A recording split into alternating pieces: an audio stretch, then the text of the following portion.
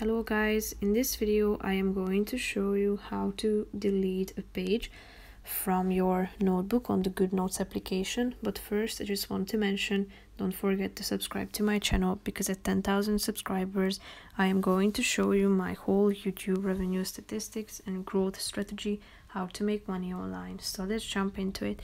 First of all, open the application on your phone.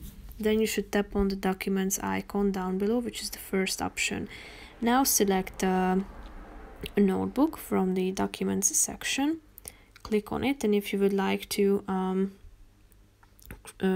get rid of a page, all you have to do is clicking on this three dots icon in the upper right corner of the screen, and then you should see that there is this page 2 section, and you can delete it by tapping on the move page to trash icon down below. Now click on trash. As you can see, that page has been deleted.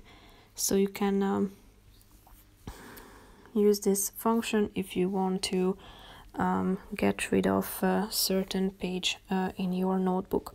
So that's pretty much it for this video. I hope you found it helpful. If you did, consider subscribing, and see you in the next video. Bye bye.